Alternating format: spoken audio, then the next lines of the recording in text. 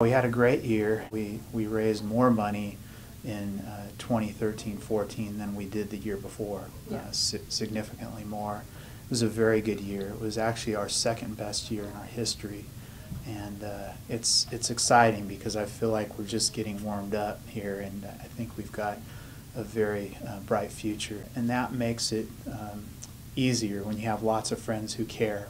So our job is to inspire them. We have a new vice president coming.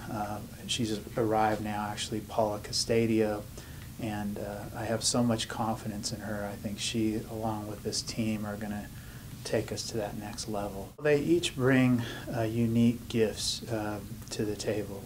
Frank Lamas, for example, he's a nationally recognized expert in student success.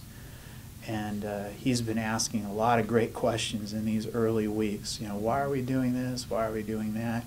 And I think it's really healthy to have those kinds of questions. Dr. Zalesny has been here many years.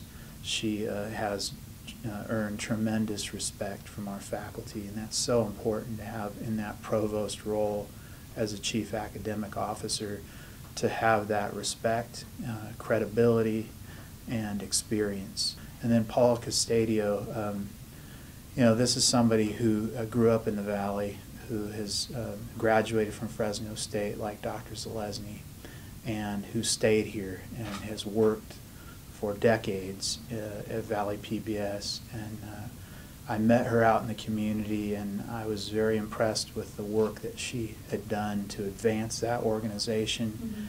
Mm-hmm. And I don't think there's anybody who's more passionate about education in her area than Paula. Looking ahead, we want to make sure that our students are well prepared for the changes that are happening in society. We're seeing some incredible innovation that's occurring, and one of the other powerful things that will happen is that students will have this tool 24/7, and they can do their work at whatever time of day or night, wherever they are. I want us to really hone in on some actions that we can take that will supplement some of the things we've been doing outside of the campus, things like Bulldog Pantry, which we'll continue to support. Our athletic programs are run much more effectively now than they were then.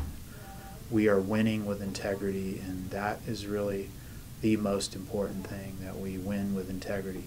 I want Fresno State to be well positioned to continue serving our student athletes well and to compete at the highest levels.